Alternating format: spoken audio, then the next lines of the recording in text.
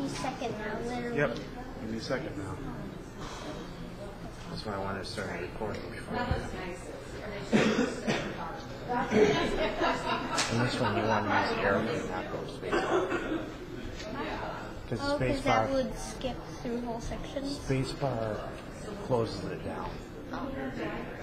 Unless there was just a glitch one time that closed it down on me when I did that. So it's the arrow keys on this one.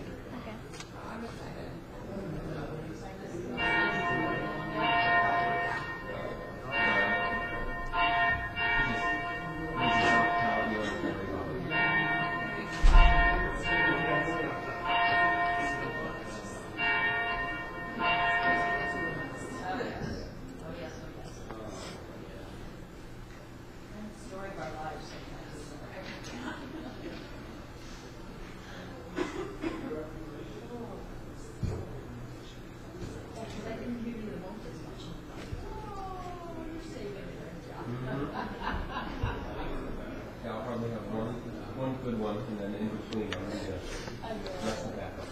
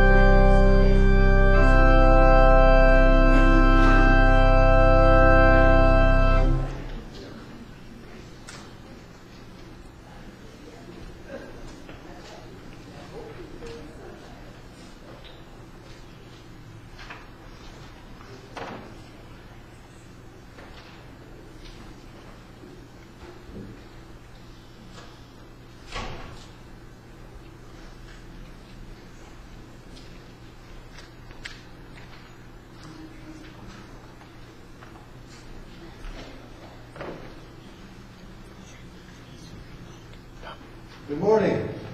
I'd like to welcome everybody as we're gathered together this morning, as we worship, as we praise, we thank God for all the things that He's given and blessed us.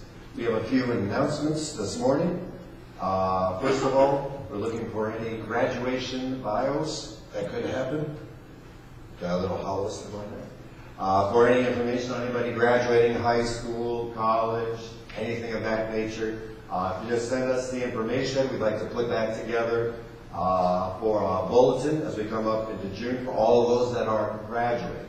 So if you would just send us that information, that would be wonderful. Also, next Sunday is we're going to be having our volunteer appreciation. So that would be a time just to thank everybody for all of what has gone on this year as we're gathered together in His name.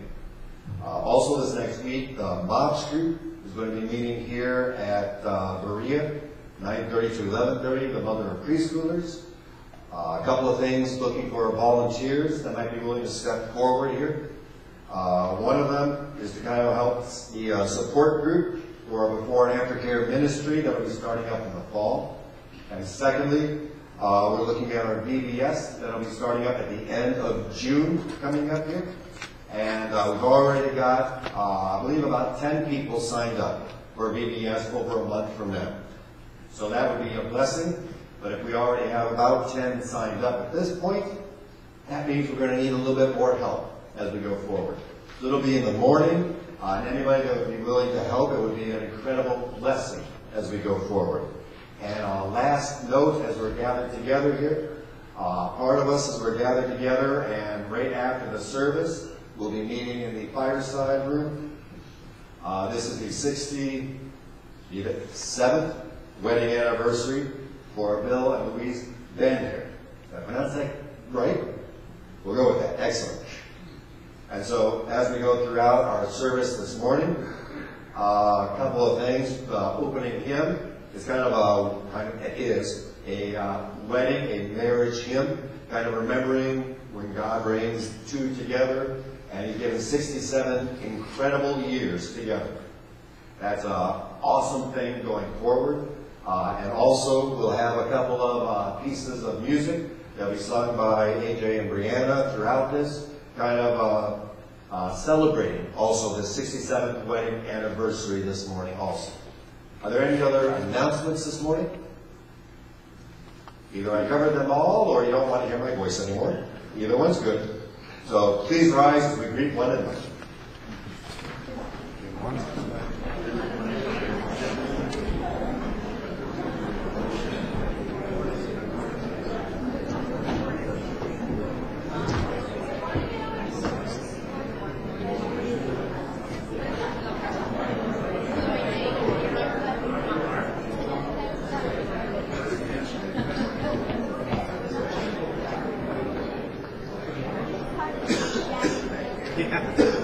And then short one.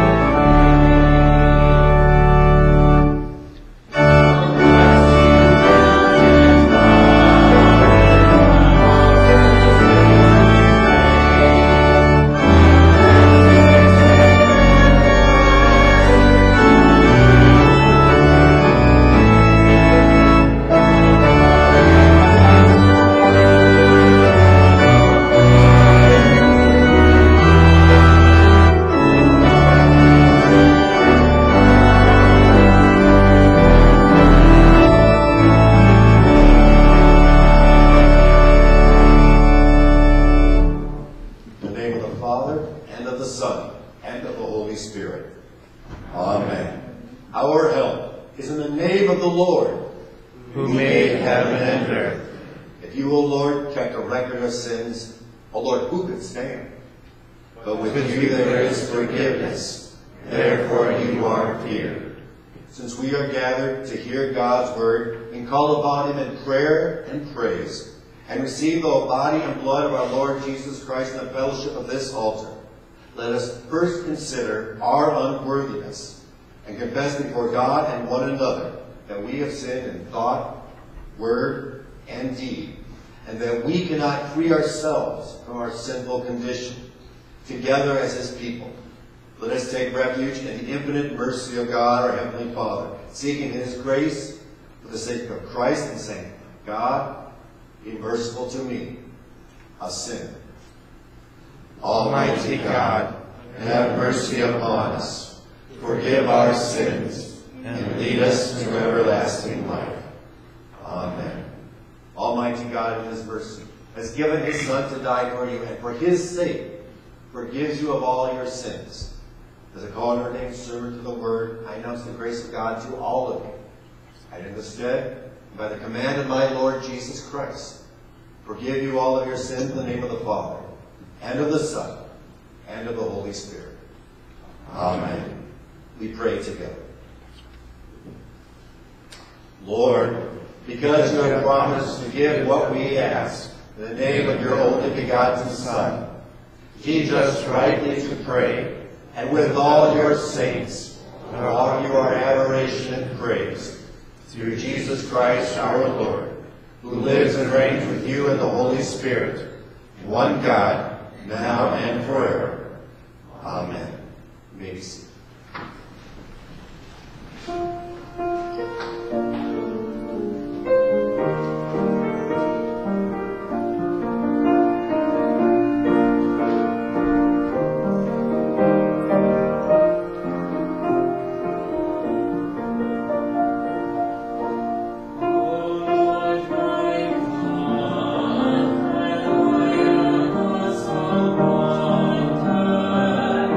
Consider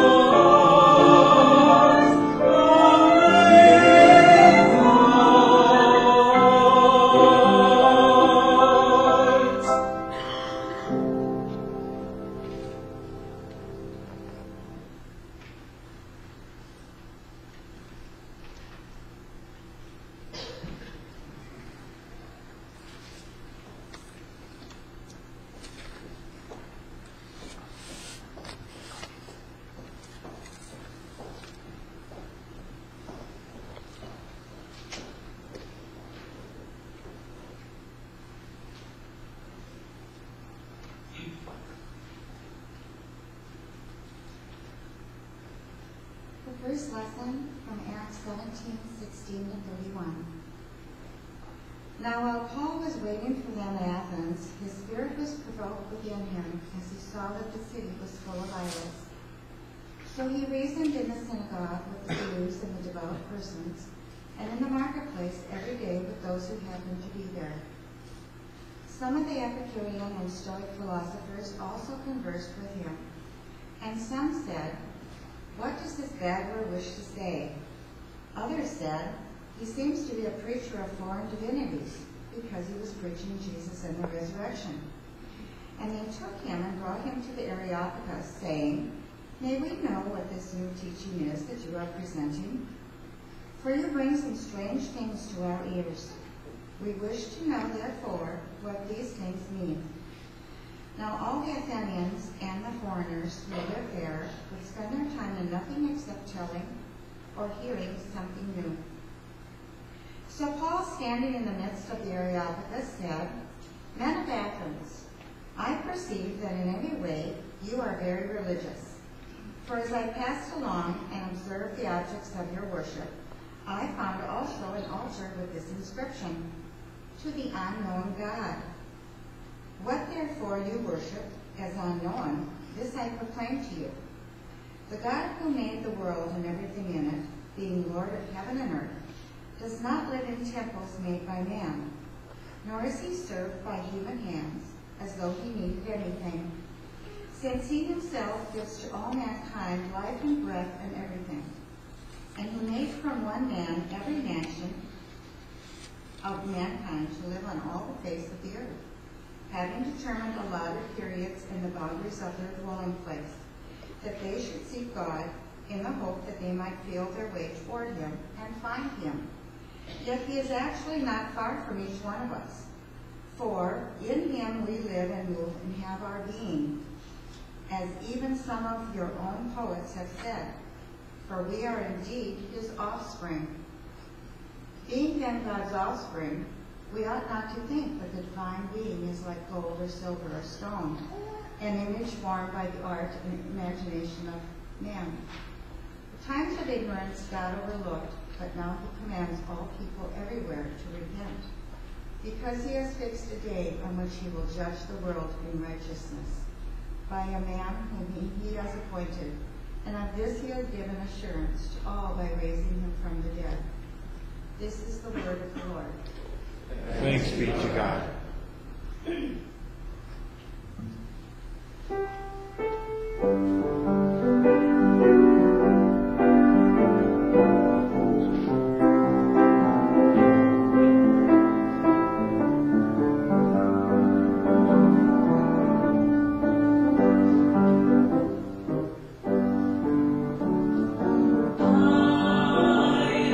Weak, but thou art strong.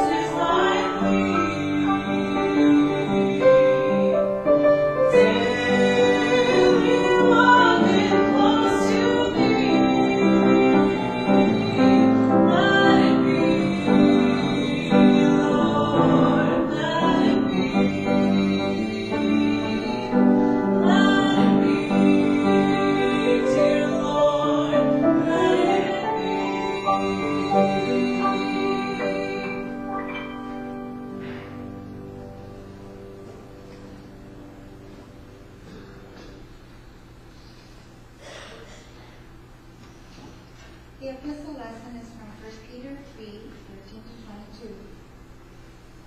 Now who is there to harm you if you are zealous for what is good? But even if you should suffer for righteousness' sake, you will be blessed. Have no fear of them, nor be troubled, but in your hearts honor Christ the Lord as holy, always being prepared to make a defense to anyone who asks you for a reason for the hope that is in you. Yet do it with gentleness and respect, having a good conscience, so that when you are slandered, those who revile your good behavior in Christ may be put to shame. For it is better to suffer for doing good, if that should be God's will, than for doing evil. For Christ also suffered once for sins, the righteous for the unrighteous, that he might bring us to God, being put to death in the flesh, but made alive in the Spirit, in which he went and proclaimed to the spirits in prison, because they formerly did not obey, when God's patience waited in the days of Noah, while the ark was being prepared, in which a few, that is 8 persons, were brought safely through water. Baptism, which corresponds to this, now saves you, not as a removal of dirt from the body, but as an appeal to God for a good conscience through the resurrection of Jesus Christ, who has gone into heaven and is at the right hand of God, with angels, authorities, and powers having been subject to him. This is the word of the Lord. Thanks be to God. Please stand for the reading of the Gospel. The Holy Gospel according to St. John, the 14th chapter. Glory to you, O Lord. If you love me, you will keep my commandments, and I will ask the Father, and he will give you another helper to be with you forever. Even the Spirit of truth, whom the world cannot receive, because it neither sees him nor knows him. You know him, for he dwells with you and will be in you. I will not leave you as orphans, I will come to you. Yet a little while, and the world will see me no more, but you will see me. Because I live, you also will live. In that day, you will know that I am in my Father, and you in me, and I in you. Whoever has my commandments and keeps them, he it is who loves me. And he who loves me will be loved by my Father, and I will love him and manifest myself to him. This is the gospel of the Lord. Praise to you, O Christ. Please be seated as we sing our sermon.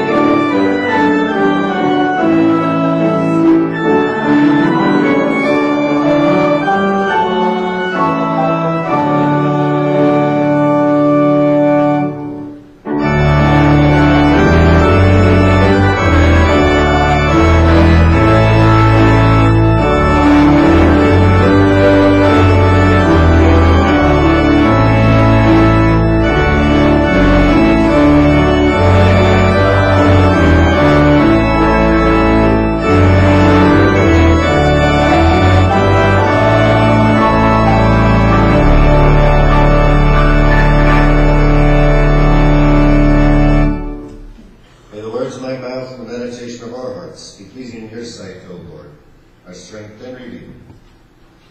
Amen.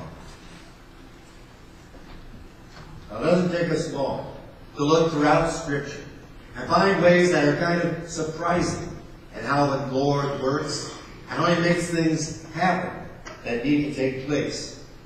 Because a lot of times we have our way of what's going to go forward. We have our plans. We have our ways of going forward. We think that this is going to happen. I'm going to go forward, and then I'm going to go to school, and then to college, and then to seminary, and then to be a pastor in this place. And all of a sudden, God starts to bring you somewhere else. You have all of these plans. This is exactly how things are going to happen. And next thing you know, everything is different.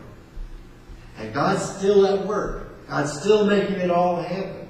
But the ways that He seems to work seem to be different than what we have planned and what we have set forward. In our reading for today, it really kind of starts with Paul. Because Paul had just been on this incredible mission journey. And he had his own concepts and thoughts of where he was going to go. He was going to go off into Asia Minor, think modern-day Turkey. And as he was off in that area, he was going to go to place to place to place. He was going to go to this town, preach the word of the Lord. Everybody was going to hear. And everybody was going to believe. And all of a sudden, you had this incredible, strong church right there. He'd hope to get it started and get it on good founding, on good footing. Then he'd go off to someplace else. He had this idea of what would happen. Like in Corinth, where he would go and he'd spend some time there with them. Get things set. Get things forward. Spend 2 to 3 years there. And finally move on from there. And with all of that happening, that was his plan. To go place to place to place, and everybody would hear. But as soon as he started, before he knew it, people were rejecting his words. People were having him brought out and stoned. They were chasing him. He finally comes to a place where he's able to share the word of the Lord. And he gets to this place, Berea. You know a place called Berea. So he finally gets to a place. He gets to Berea. He starts to share the word of the Lord with those that are in Berea. And they hear the word. And all of a sudden, they start asking him these questions. And just like as he would want, not only did they just accept it, they keep going into the word deeper and deeper and deeper. To say, is what this Paul guy saying really true? And he starts to get kind of excited. We get together and keep talking about Jesus and sharing in his word. And then the next thing you know, people are actually going from town to town and following after him to try and stop him from doing what he's doing. In fact, as he's there at Berea, and the people are just sponging in this incredible gospel message that had just been shared, sponging in the incredible word of the Lord. All of a sudden, people from his previous places that he'd gone and shared the word come forward and try to stir up trouble for him.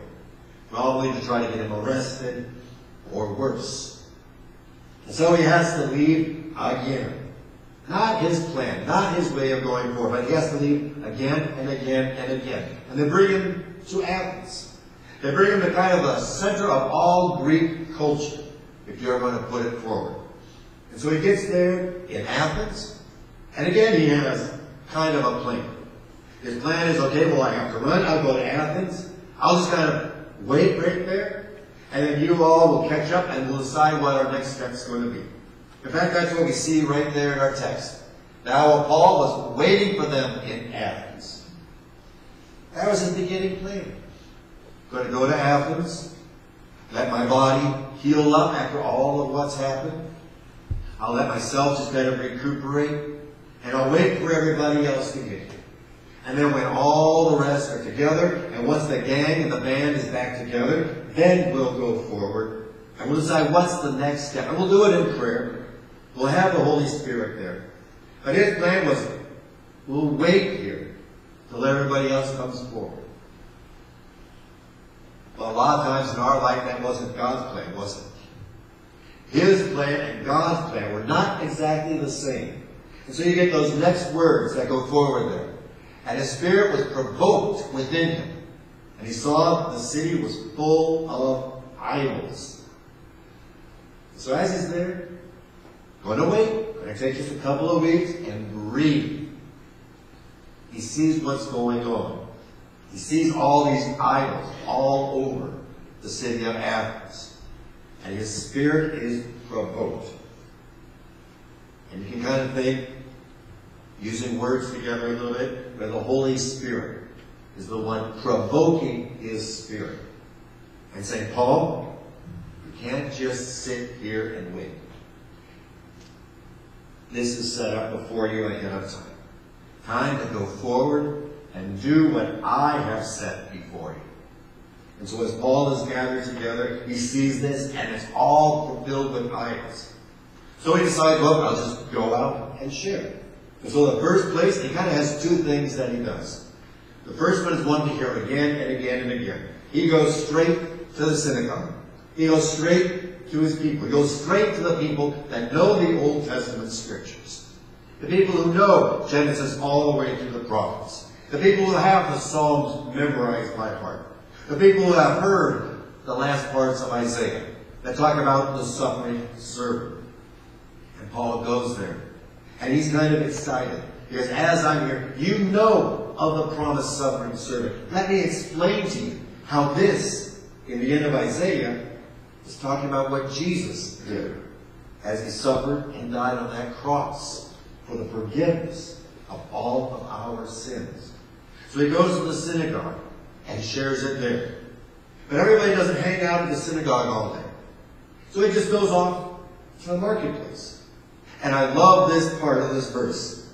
He goes to the marketplace, starts to share every day with those who happen to be there. That doesn't sound like a really good plan, does it? Our plan that we would go forward is, okay, I'm going to go to this place, I'm going to talk to that person, I'm going to go over here. Instead, Paul just goes down to the marketplace, a place he was comfortable with. You remember, Paul was a tent maker. He made tents, he sold tents. That's how he made his living. You could kind of put, in another word, what was kind of Paul's job as a tent maker? Was a small business. And so he was very familiar with this whole scene of being in the marketplace. So as he gathers in that marketplace, just as he's there, whomever he happens to find, he shares the word of the Lord with. Whoever happens to be in front of him, he just starts to talk and to share and let them know of what God has done. Not exactly what we would think of as a plan, but how God makes it happen. And as he's there, some of the Epicurean and Stoic philosophers conversed with him. And some said, what does this babbler wish to say? Others say he seems to be a preacher of foreign divinities. He was preaching Jesus and the resurrection. Now this is something kind of for us to be careful and think about on this passage right here. Because Paul, he had been called by the Lord, right? In fact, he had been called by the Lord on the road to Damascus. And the Lord had walked with him. The Lord had taught him, trained him, humbled him. The Lord had done all sorts of things right there for that apostle. And as the apostle to the Gentiles is out there amongst the Gentiles, sharing the word of the Lord, he just starts preaching. And that words that he's preaching, something we would gather really quickly, right? He was preaching Jesus and the resurrection. And we all understand that, right? We all get exactly what Paul was getting to. He was talking about Jesus who died on the cross. And that he was raised from the dead. And by Jesus' death and his resurrection, all our sins are accounted for. And heaven is our home. We get that, right? We know that's exactly what Paul was saying. But what about the people that were listening to Paul? We get it. Did those Athenians get it? It seems like they didn't quite get it. They were a little bit confused, right? And look at that second line there. He seems to be a preacher of foreign divinities. It's a plural.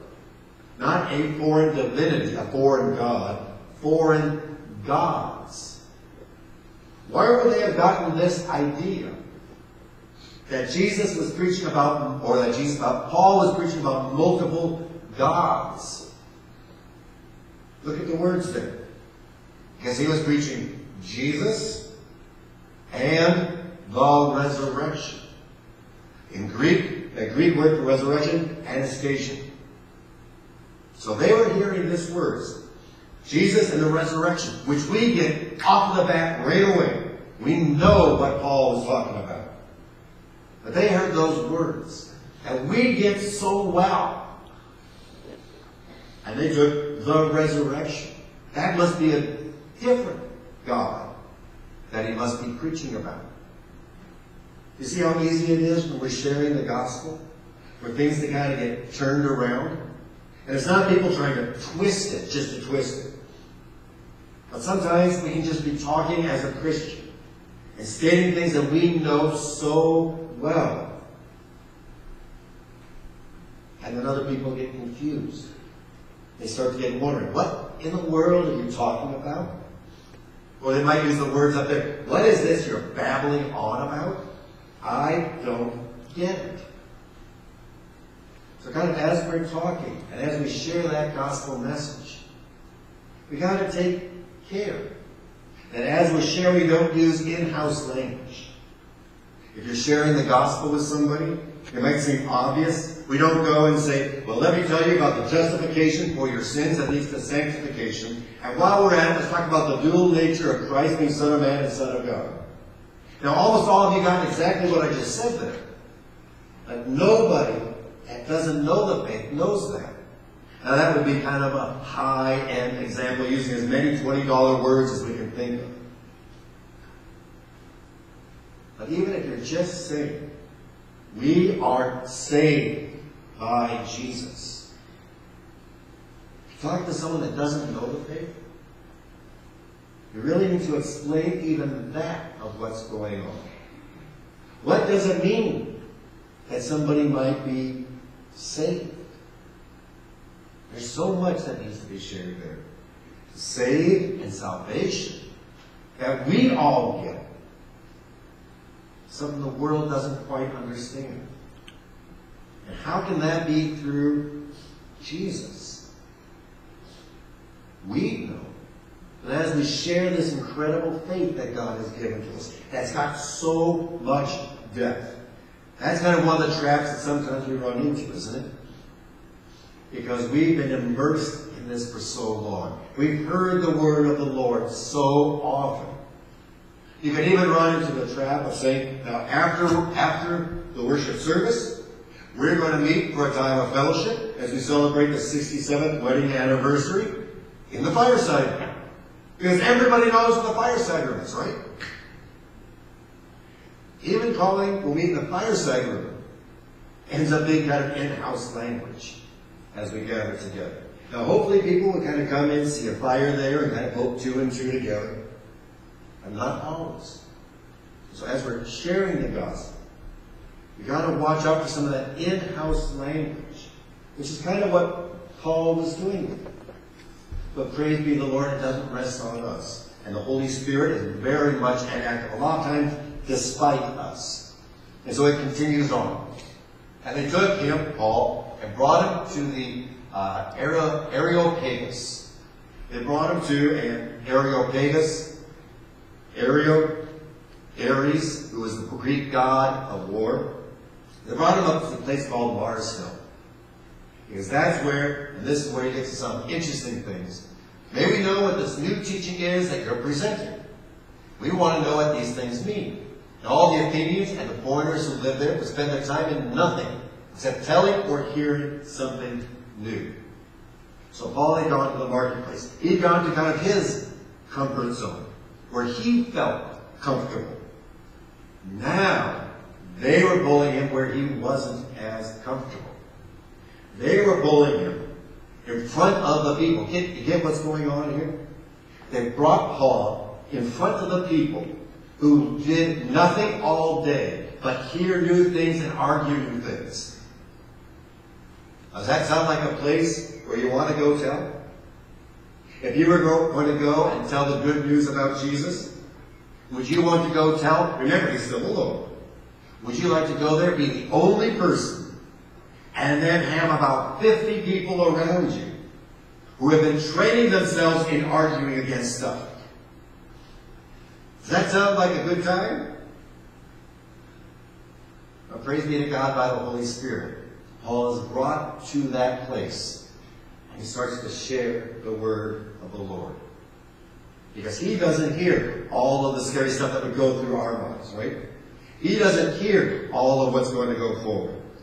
He just goes forward. This is where the Holy Spirit is leading me. This is where we're going to be in. So he goes and he starts to preach. And as he goes forward, men of Athens, I perceive that in every way you are very religious. That's how he begins. Now remember, his heart had been stirred because of all these idols that he had seen all over the place. They were worshiping Mars. They were worshiping Aphrodite. They were worshiping just about every god that you can imagine out there. In fact, they wanted so much to cover every single base. They had that one statue to the unknown God. So as he's going along there, he sees all these gods that are around there. And the hill that he's going to be on is the God of War's hill there in Athens. So he gathers together there. And notice he follows kind of what Peter was saying. As Peter was saying, always be ready to give a witness for the hope that you have in Christ Jesus. But do it with gentleness and respect. You notice as Paul starts to witness and starts to share the gospel, he doesn't come forward and say, "You idiots! These things are stone and you're worshiping them. Get a clue." Is that how Paul starts? He starts, as Peter says in our epistle text, with gentleness and respect. He says, I see that you are very religious. In our American context, we would say, I see that you are very spiritual. It's kind of the word that we put in there. Very spiritual. And in American context, being very spiritual tends to imply that I'll take a little bit of this for my spirituality, a little bit of that for my spirituality, and I'll put together my own spirituality as I go forward. He goes forward. And he kind of does it with respect. I see that you are very spiritual as you go forward. For I pass along. And it almost seems to be like he's walking to there. It doesn't quite say that this is the case. But it seems to be as though he's walking there. He sees that statue to the unknown God. And he's looking at that statue to the unknown God. Which, by the way, in the Bible is not the only place we find reference to that statue. We find at least 3 other places in ancient literature that also refer to that same statue to the unknown God. Because they're worshiping all these gods. But there might be one they don't get. And they want to make that one happy too. So we'll have one to everything. If we happen to miss something, then we'll go forward. And then Paul goes forward and he uses an idol as an example to kind of start to share the word. He's coming with gentleness and respect as he shares this incredible good news which has been given and granted to us. And as he goes throughout the rest of his sermon, he starts to talk about this unknown God that you don't get is the creator of the universe. And not only is he the creator of the universe, but he is close by us as well. Because Paul goes forward, he talks about their spirituality. He comes forward in humbleness and respect. But he sees exactly what's going on, which is something that we humans are very good at. We like to take something and have control. We like to take what might be happening, put it in a box so we know where it's at. And we can have it where we want it to be. And the Greeks were very much going in this direction. They had their temples. And they wanted a God that wasn't way out here in charge of everything. Well, they didn't want him to be right here in person either. They wanted their gods to be up in Olympus. Or they wanted their gods to be sitting in a place separate from them. They wanted to have a certain amount of control over their gods. And if they could control their gods, if they could put them in a box, they could completely understand it and be in charge. Boy, does that happen in our world too. It's not just the ancient world. They try to put God into only Sunday morning. Or you put God in only this private place in your life. Or God only in this piece of where you live. And then the rest of your life is completely separate, right? So you've got this Jesus part, and then you've got this rest of your life that's separate and apart. And as long as you can keep Jesus in this box, well, you can keep him away from everything else. But as Paul's going forward, that's what he's telling them. He's telling them on the one hand, this is a God that's so much more than you can imagine. He created the universe. But guess what? This God that is of all of creation is not far and away. He's also right here with us. And as he continues to go through them, he points them to that cross and to Jesus, who came into this world to be here for us. So sometimes we look at our Lord and we think, boy, this is all going in a strange way. I've got my plans, my ways of doing things. And God has his plans. And his plans that are so much greater than ours are put together there. And sometimes we don't get his plans. Because we can't put God into this box where it's separate from the rest of our lives. And we can't put God as far removed. Because we have a God who is here, who dwells with us, who walks with us.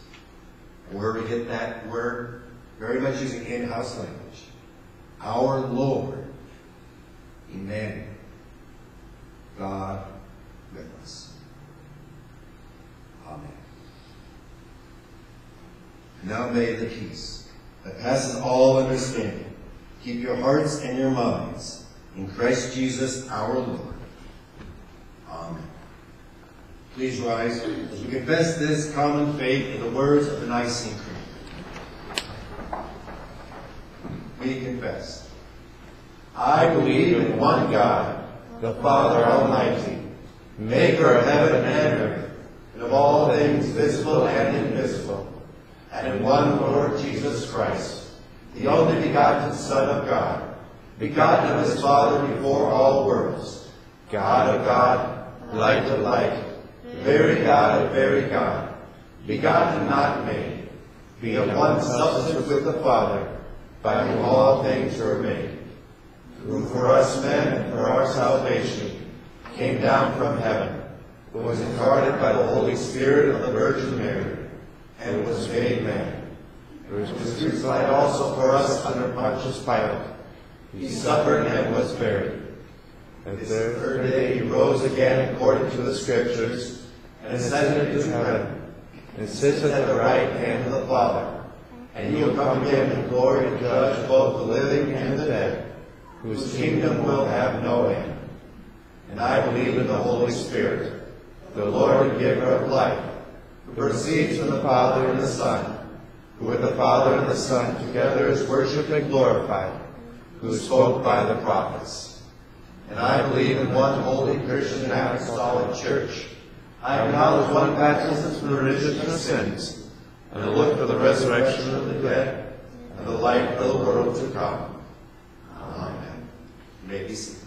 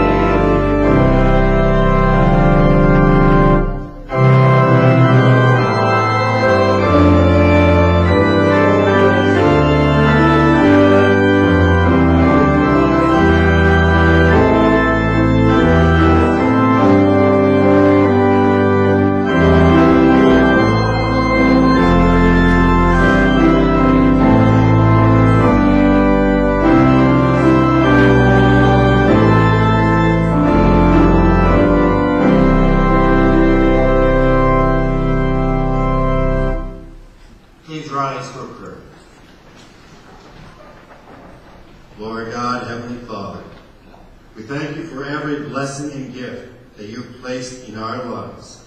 We thank you, Lord, for the blessing of wedded life, and for bringing Bill and Louise together, and for helping them to celebrate this day, their 67th anniversary.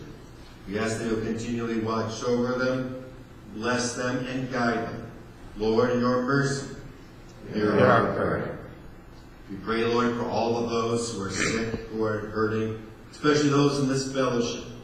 We pray, Lord, for Cindy, Dakia, Richard, Matthew, Delight, James, Mara, Vern, Peggy, Elaine, Shelley, Herman, Marge, Agnes, Nora, Gladys, Lou, and Phyllis. Lord, in your mercy, hear our prayer. Watch over our friends and our family and all of our loved ones. Especially we pray for Cassie, Chelsea, Kathy, Dick, Carolyn, Joan, Jackie, Art, Lorraine, and Jean. Lord, in your mercy, Hear our prayer. Watch over, Lord, all of those who have lost loved ones. Especially we pray for the family of Mabel Kozar and the family of our Villa Manuka. We ask that you will watch over them, send them a special measure of your Holy Spirit. Lord, in your mercy, hear our prayer. We ask that you watch over all of those who are far from home. Be with those who share your word, especially lift up Katie, Josh, Ruth, and their family. Watch over all of our military personnel as they are stationed throughout this world. Bless them, keep them in their duty, and especially lift Andrew up into your hands. Lord, in your mercy, Hear our prayer. and we pray, O Lord, that you watch over all of our elected leaders. We ask that you will guide them, lead them. We ask that you might grant them a servant's heart. Give them, Lord, your wisdom and the strength to follow where you lead. Lord, in your mercy, Hear our prayer. finally, for these and for all our needs of body and soul, let us pray to the Lord. Lord, have mercy. Christ, have mercy. Lord, have mercy. We pray the word the Lord taught us to pray. Our Father, who art in heaven, hallowed be thy name. Thy kingdom come, thy will be done on earth as it is in heaven. Give us this day our daily bread, And forgive us our trespasses, as we forgive those who trespass against us. And lead us not into temptation, but deliver us from evil. For thine is the kingdom, and the power, and the glory, forever and ever. Amen. Our Lord Jesus Christ, on the night in which he was betrayed, took bread. And when he gave thanks, he gave them and said, "Take, eat. This is my body, which is given for you. This do in remembrance of me." In the same manner also took the cup after supper. And when he gave thanks, he gave them, saying, "Drink of it, all of you. This is my blood of the new covenant, which is shed for you for the forgiveness of sins. This do as oft as you drink it, in remembrance of me." The peace of the Lord be with you always. And also with you. You may be seated.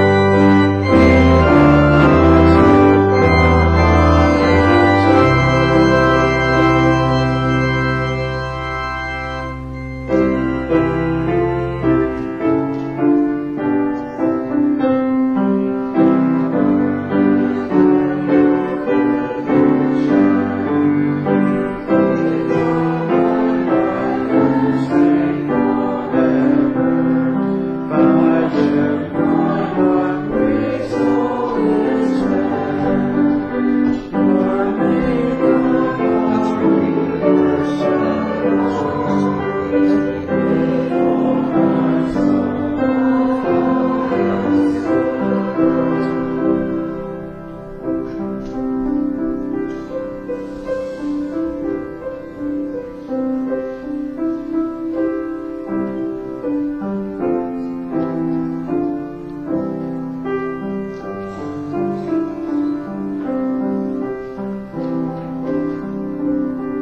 to the Lord's table.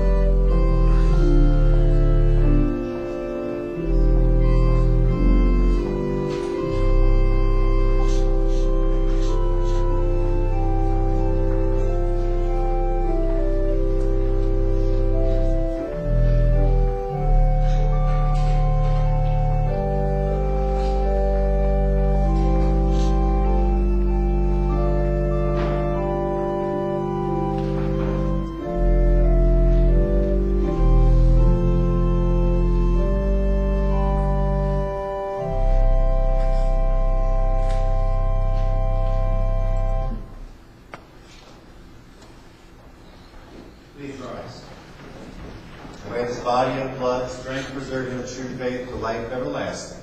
Depart in peace. Amen. We pray. Give thanks to you, Almighty God, that you have refreshed us with this salutary gift. We implore you your mercy to strengthen us in faith towards you and love toward one another. Your Son, Jesus Christ, our Lord. Amen. The Lord bless you and keep you. The Lord make his face to shine on you and be gracious to you. The Lord lift his countenance upon you and grant you peace. Amen. We sing together our closing hymn. He is risen, glorious word.